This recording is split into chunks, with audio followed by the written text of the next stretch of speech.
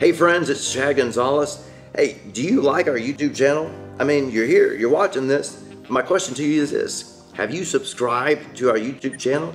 If not, hey, click that button, like and subscribe, hit that bell, hit the notification button so that you don't miss out on any of the new content that's here. We want you to be not just a viewer, we want you to be a subscriber. So again, hit like, subscribe, and hit the notification bell so you don't miss any of the brand new content right here on the Chad Gonzales Ministries YouTube channel. God bless you. Remember in Christ, we always win. Hey friends, welcome to this session of Healing Talks. I'm Chad Gonzales. So excited to be with you, and just so humble that you would take some time to spend some time with me as we talk about faith and healing, our identity in Christ. Today we're going to be talking about the compassion of the Lord, and I'm going to give you some stories that's happened to me over the last few weeks, just to inspire you in some things, get you thinking along some things. But before we get into there, first of all, I just want to say thank you so very much to our partners. We love you guys. We've got the best partners on the planet, and we got to meet so many of you last week in Eckley, Colorado. Man, there were several of you that drove from quite a distance. We had people from Nebraska, Iowa, all over Colorado. There was another state or two that I'm not thinking of, but yeah, we met several partners that drove from 2 to 5 hours away. So I say it all the time, but it truly does humble me so very much. Not only that you trust us with your time and your finances and the teaching and stuff, but also that you would come to the meetings. And I absolutely love it because we get to meet you and shake your hand and give you a hug and say thank you. We just couldn't do it without you. And several years ago, I never would have thought we'd be at this point this quickly, but God's just been so good, and you guys that have trusted us, partner with us.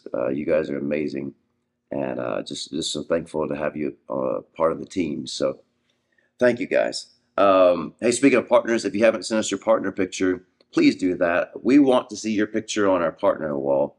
You can very simply just grab your phone, take a selfie, and then put it in an email, send it to info@chadgonzales.com, and in the subject line, put partner picture. Also, I want to make mention of the partner platform. If you haven't accessed it, get in there.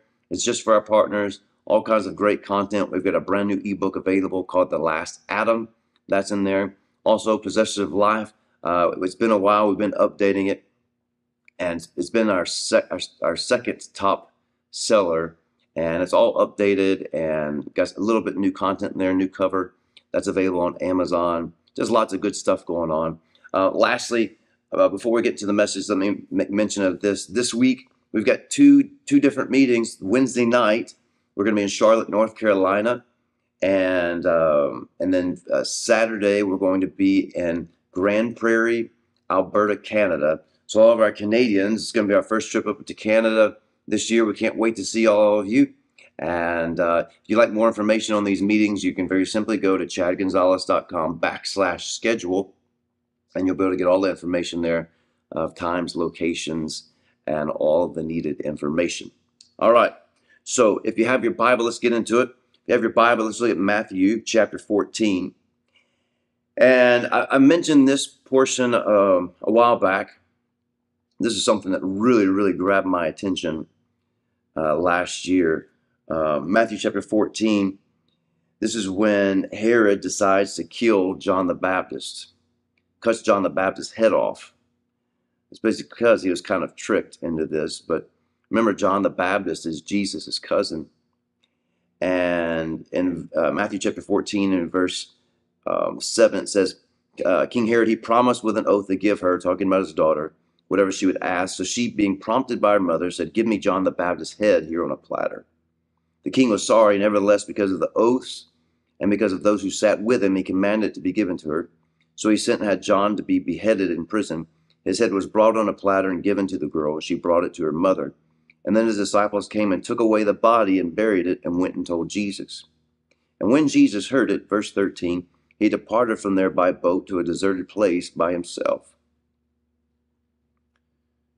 Now look, Here's Jesus. He just found out about his cousin, and this is a great tragedy. John the Baptist, Jesus said this was the greatest prophet that had ever been on the planet. And this is his cousin. And he just finds out not only has he been killed, but he had his head chopped off. This is some pretty horrific, tragic news. And you see that it does affect Jesus emotionally. I mean, don't think that Jesus was just going through life with no emotions. The Bible says in Hebrews chapter 2 that he came and he partook of flesh and blood just like us, friends. He came down and did life like us. He had a soul like us, emotions, feelings, hurts. He's doing life in a body like us. He's doing life like us. And he finds out this information, and you see it does affect him to the point where he pulls away to get away from everybody, to get by himself.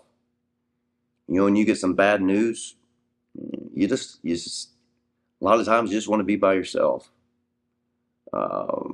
just to deal with things. And it says that when he departed to this deserted place by himself, the multitudes heard about it, and they followed him on foot from the cities. So here's Jesus, and he's pulled away to deal with this. And it says that when the multitude saw him, they came, or knew where he was at, they went out. And verse 14 says, Jesus went out. And when he went out, he saw this great multitude of people.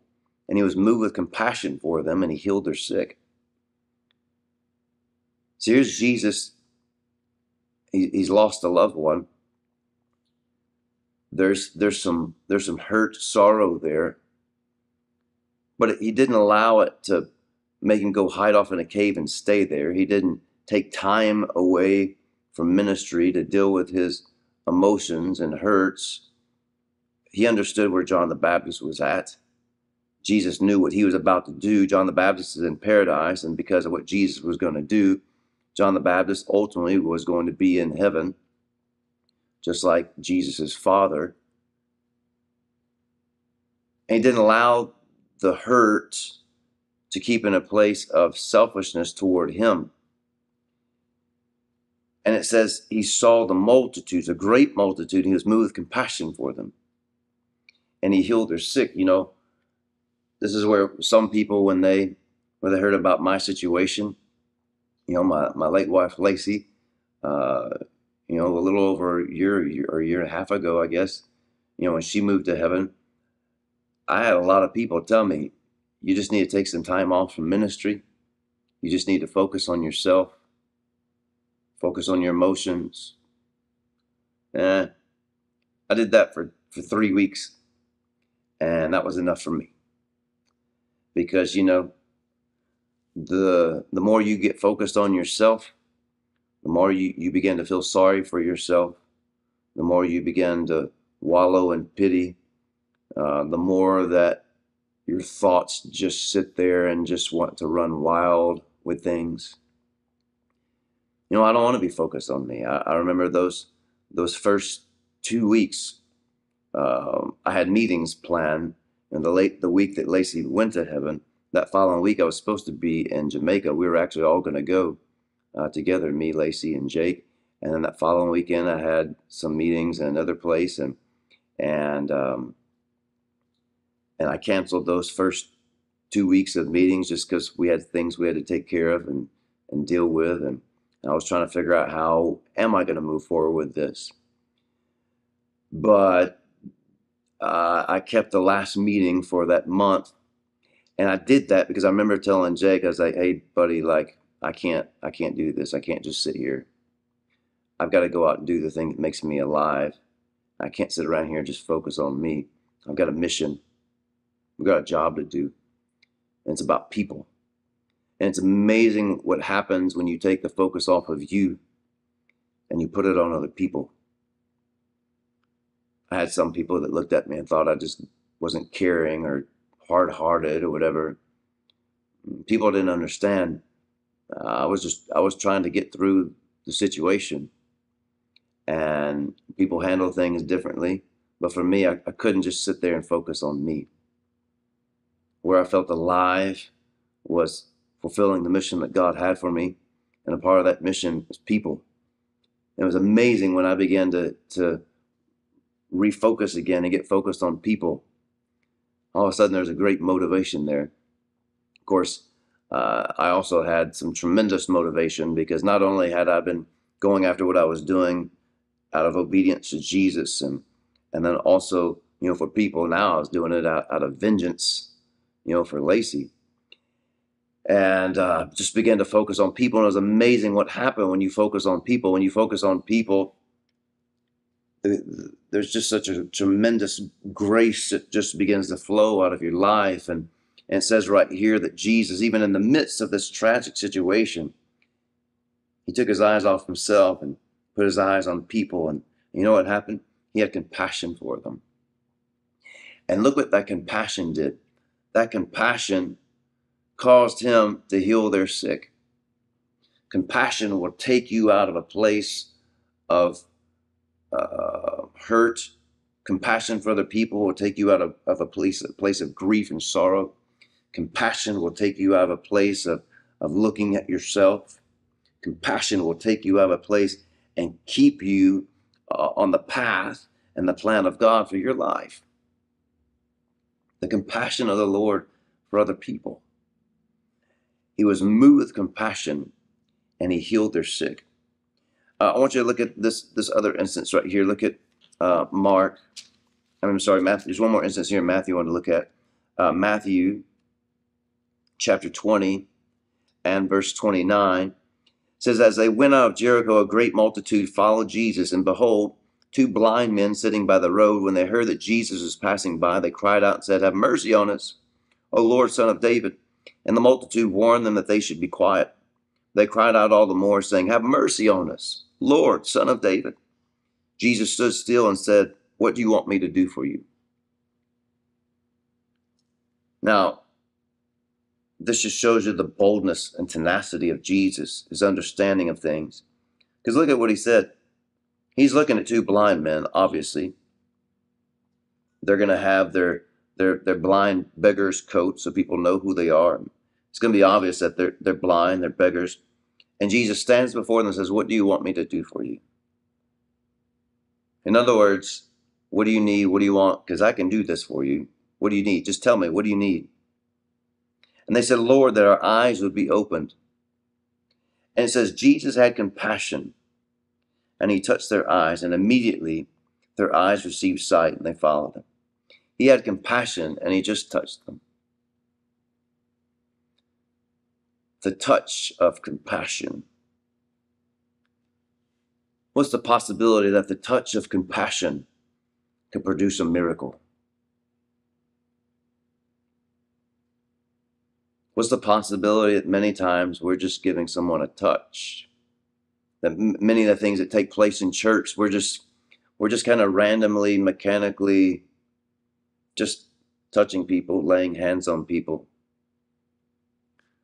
But what if there was a touch of compassion, a laying on of hands that's coming from a place of compassion, that the love of God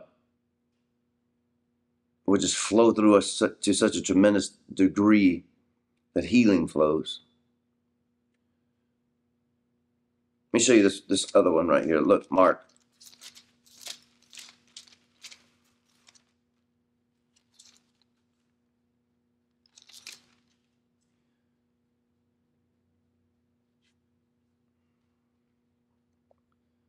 Mark chapter 1.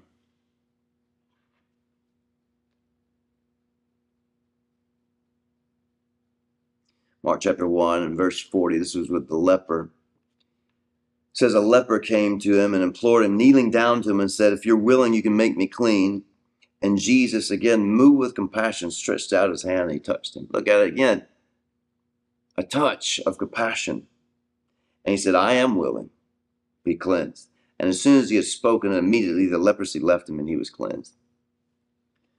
This is something that this is part of my prayer as of late when it comes to ministry, is this: Father, help me to have your compassion for people. Give me your compassion for people, your compassion for the sick. Now, look, I know I'm not the healer. I'm not stupid. I know I'm not the healer. I can't do anything in and of myself by myself.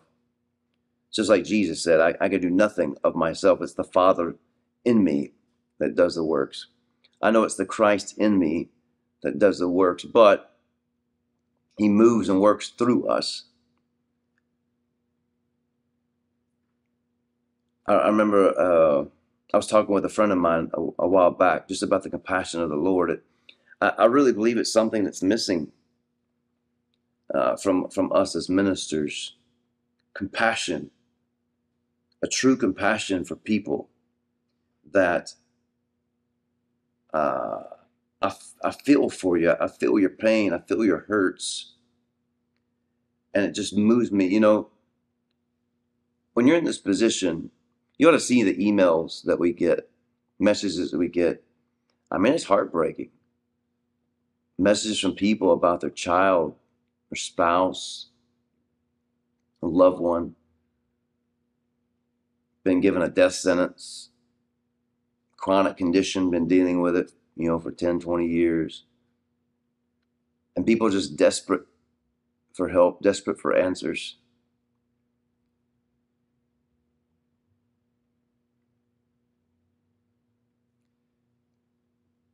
I take this really, really, really serious. When we have these meetings each weekend, I don't look at it as just another meeting. I'm certainly not going to it just to get an offering. I think sometimes people forget what it actually takes to get to these meetings so many times. I mean, sometimes it's a lot of travel, lots and lots of hours, some time by yourself, in airports by yourself, hotel by yourself, driving by yourself. I mean, this past weekend, that was about 5 hours of flight time, and then about a 2.5 hour drive just to get to the meetings and stuff. I don't do this for me. Certainly not doing it for money, not doing it for fame. I'm doing it for people. I look at each meeting as a mission, because I know that there's people that's going to be there. They have no hope. Doctors have given them no hope, and so they're looking to me. They're looking to you, and so this is why I take every day seriously as far as study and prayer, because I know there's people that are looking to us. And again, I'm not the healer. You're not the healer, but we are the hands and the feet of Jesus. We are the body of Christ. And if people are going to experience Jesus, it's going to come through us. And it really touches me. I mean, I may not be able to respond. I may not be able to personally respond to every single email, but all of those that come in, I see them. And praying and just asking God, to give you revelation, give me revelation, give us insight into these things. But that's something that's really been on my heart. Father, give me your compassion. And, I do. I take it very, very personally when we minister to people. I take it extremely personally when we don't see a result that we know that we should. I'm not a very emotional person, but I mean, I'll be honest with you. There's been lots of times behind closed doors, by myself in a car, in a closet, just cried because I know what the standard is. The standard is Jesus. I know where it should be. And so I take it very personally if we don't see the result, because I'm looking to myself. And this is where I'm just, I cry out like, God, give me the answer. Show me what needs to be done. Show me what needs to be said. I don't want to ever be in a place where we're just going in and we're just randomly laying hands on people and getting all excited. So I don't care about that. I'm all for being excited and us shouting and running and hollering, but ultimately I want results.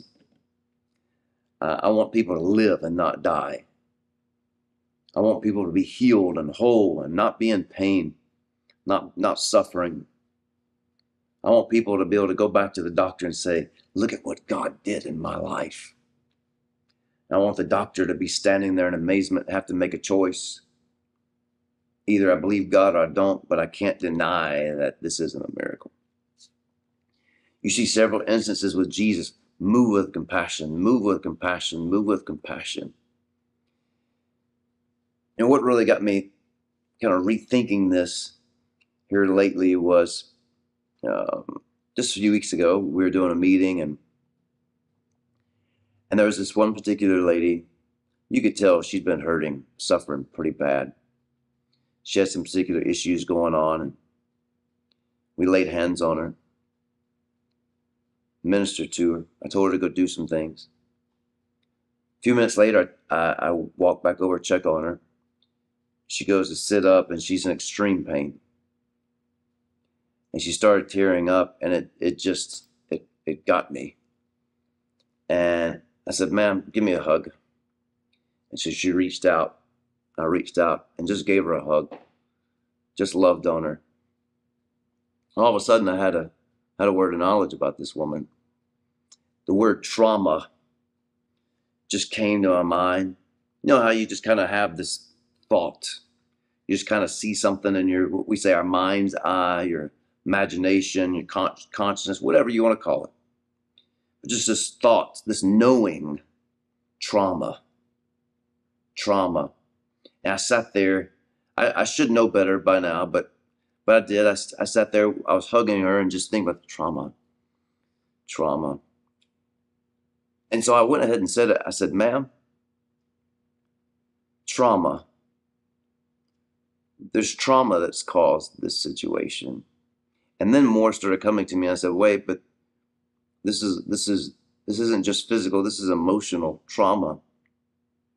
And then more started coming, and I realized this wasn't a new thing. This is old. And in a flash, I knew she had been molested as a kid. Now, this woman was older.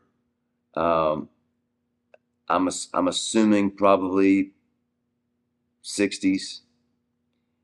And now, something like that. I don't like to say stuff like that out loud. That's private stuff. I could say that out loud, and the person go, yeah, and then people around go, oh, wow. I don't care about that. I'm concerned about protecting people. And so I kept that part to myself, but I just told her, I said, ma'am, what happened to you is not your fault. You are not deserving of it, but you need to let it go. The hurts it's caused, you need to let it go.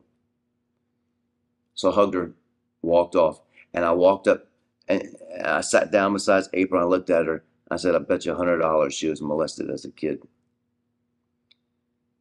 And anyway, pastor closes up the service. People come up, we're talking, everything. She comes up, we're talking. I said, hey, I've got to ask you. I could be wrong, but I've got to ask you, were you molested as a kid? She said, yeah. Well, I mean, not that information, we don't get excited about that information, but the fact that it was confirmed to me that, yeah, you did hear from God very specifically in that part's exciting to me. I hurt for her that she went through that tragic experience as a kid. But it's always a good thing for me, to have confirmation that you're hearing from God. But I mean, like, it was just a sudden compassion in me that I just felt for her, and it just moved me. I said, give me a hug. I didn't have a word for it. Just give me a hug, and just hug her and just love on her. And from that touch of compassion, words of knowledge came forth, very specific things. I'd never met that woman before, didn't know nothing about her. So how would I know that? Well, the Holy Spirit obviously showed me that. Had another interesting situation happen. I was at a church recently, and going around through the auditorium, laying hands on different people. We'd kind of run out of time, and so I'm having to go fairly quickly. laying hands on different people. And I saw this one couple, husband and wife, and they had their hands holding each other's hands, holding up together. And it caught my attention.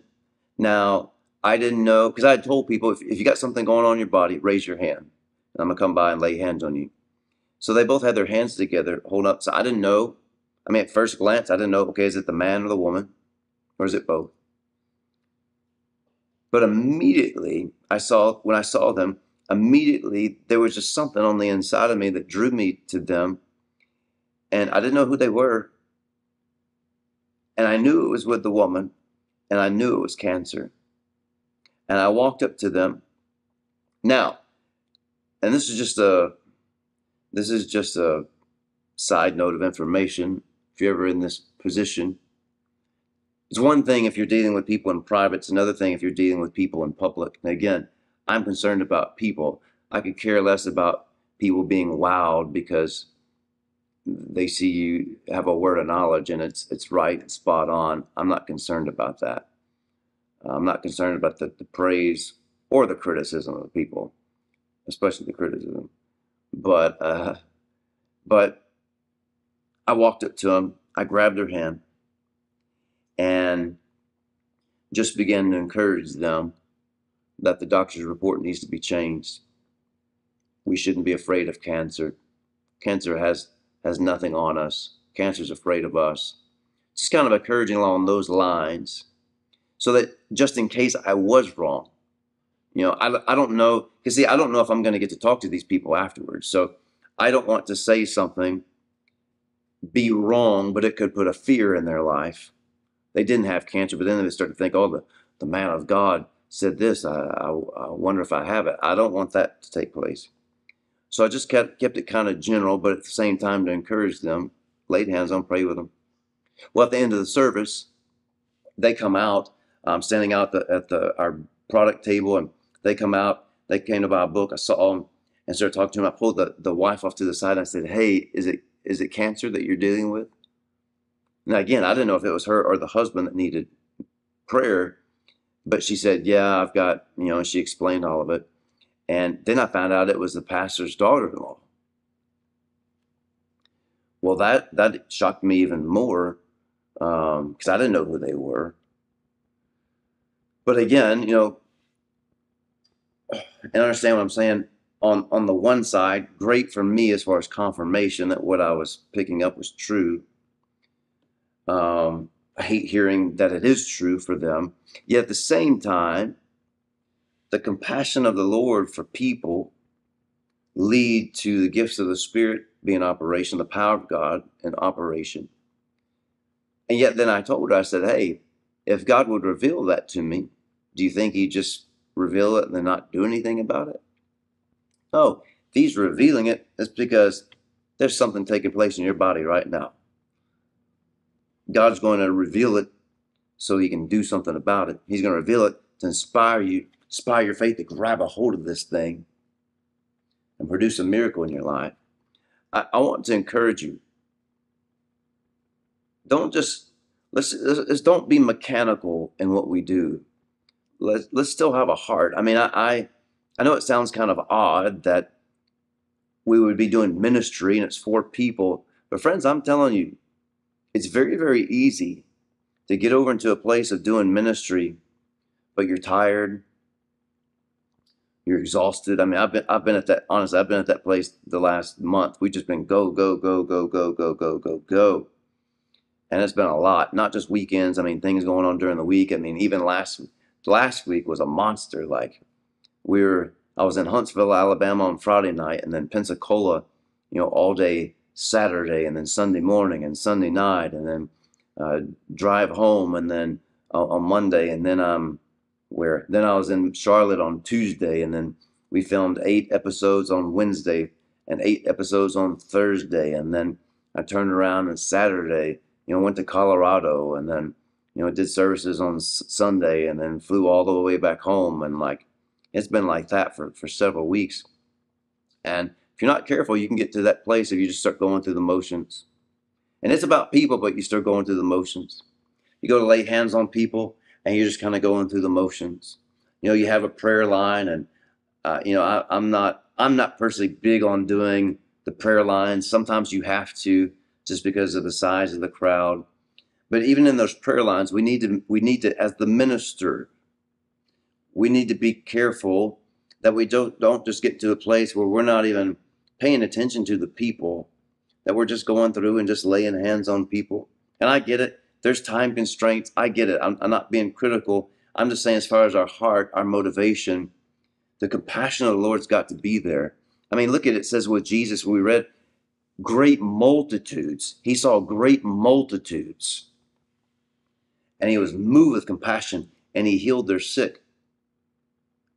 Multitudes.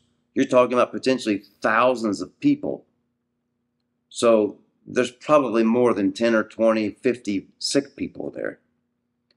So this might mean you might have to take a little time. And I get it. I get with their services, there's time constraints and stuff. But a lot of our services, they go a little long. And there's a reason, because we spend time with people. And there's also a reason that we see great results. It's because we're spending time with people. We can't get away from the compassion of the Lord. That's got to be a part of us and what we're doing, and allowing that to move through us for other people. That needs to be a part of your daily prayer. God, let your compassion be in me for other people. I mean, there's the human compassion where we feel sorry for someone, but I want the compassion of God to flow in me and flow through me, so that we can see people set free and delivered and healed and restored, and for those that don't know Jesus, to see their hearts open wide to receive of him. Let me tell you this one other story, and then we'll go. This was my first glimpse into this, and this is back in the very beginning. We had started our first church in College Station, Texas. This was in September of 2006. And just going back and thinking about those days, just so much fun, amazing, just the rawness, just not knowing anything, but being so hungry and just raw and going after the things of God. And I remember it was the first weekend there in October, and there was this little grandmother. She had brought her grandson. He's 4 years old. He had Hodgkin's disease. He had cancer. And he had 3 tumors on top of his head. And I remember she brought him up at the end of service, asked me to pray for him. And so they brought him up. I'm 28 years old, 28 years old, and I'm holding him in my left hand. And I put my hand on his head, my right hand on his head, and he had 3 tumors on his head. I could feel them under my head. And I began to pray, and didn't see anything necessarily happen. And so I said, everyone, let's just lift our hands and let's just begin to thank God for what he's doing in his life. And we lifted our hands and we just began to praise God. I'm holding him in my arms. And then all of a sudden, just on the inside, I just broke. Now, I mean, I don't like to cry in front of people, like most people don't like to cry in front of other people. And I'm kind of a man's man. I don't want to cry in front of people. But I just broke on the inside, because this thought, he's 4 years old. He hasn't done anything wrong. I mean, not that you deserve sickness or disease or healing or, whatever, but I'm just thinking, the boy's never done anything wrong. It's not right. It's not right that this little boy at 4 years old should die. It's not right. And I just began to hurt on the inside, and I just lost it. And I just began to hold him. I remember just crying like a baby, holding this boy, just hurt.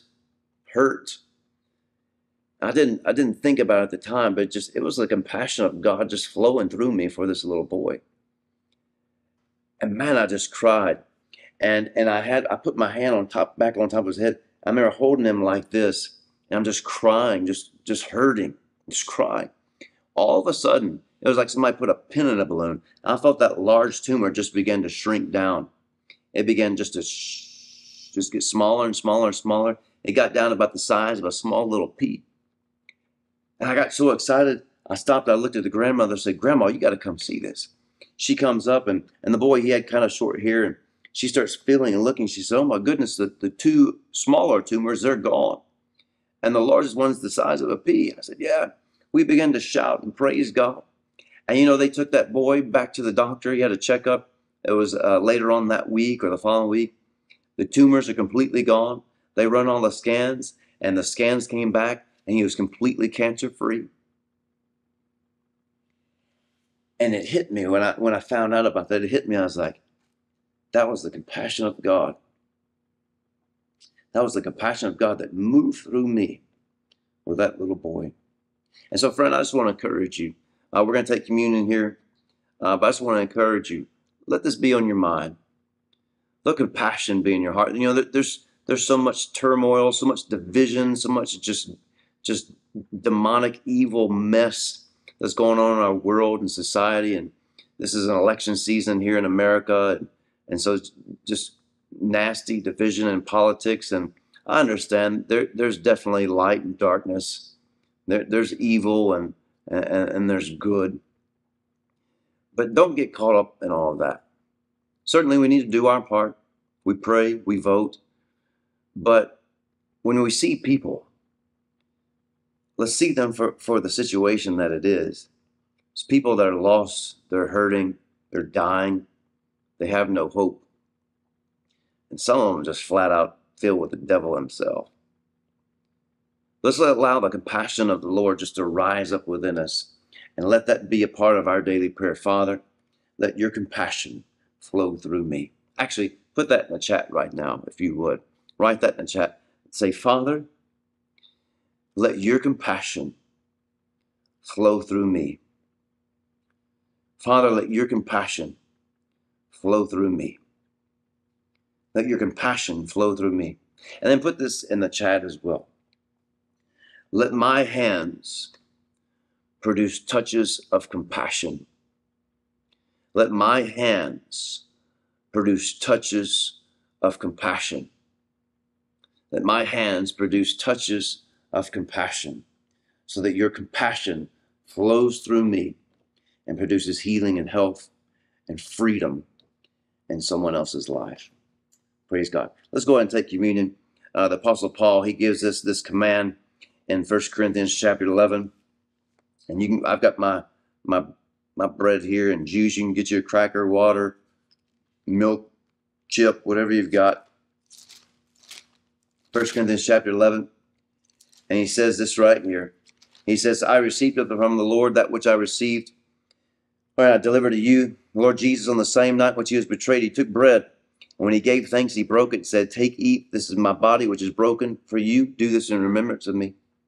In the same manner, he also took the cup after supper, saying, this cup in the new covenant is my blood. This do as often as you drink it, do it in remembrance of me. For as often as you eat this bread and drink this cup, you proclaim the Lord's death until he comes. I mean, you want to talk about compassion for people. Compassion for people, you give your life, pour out your blood, your body be beaten and bruised and stabbed.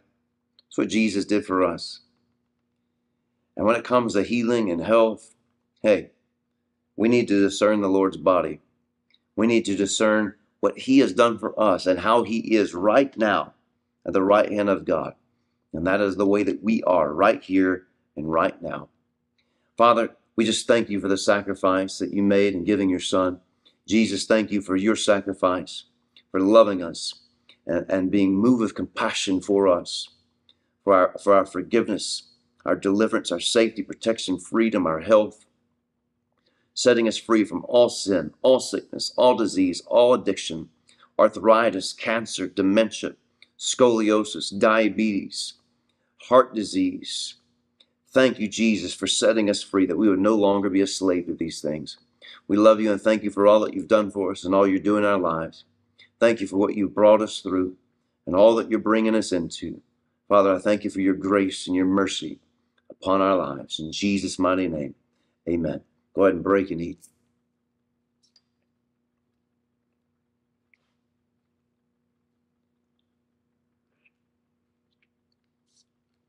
Praise you, Jesus. Hallelujah. Well, friend, thank you so very much for spending some time with us as we just talk about the compassion of the Lord. Hey, let's determine to be tools and vessels of compassion Actually, put that in the chat. That's actually good right there. Put that in the chat. I determined to be a vessel of God's compassion. I determined to be a vessel of God's compassion. That's what we're going to do. Praise the Lord. Hey, friends, we love you so very much. Thank you for joining in and watching Healing Talks with us. Hey, if you would, especially if you're watching there on YouTube, if you would please like and subscribe there so you don't miss out on any content. We want to see 50,000 subscribers on there, and we're very well on our way. We love you so very much. We hope to see you in Charlotte or in Canada this weekend. If you can't be there, make sure and go check out our schedule on the website, chadgonzales.com. You can see all of our upcoming meetings. Next month, we're going to be in Tulsa 2 times.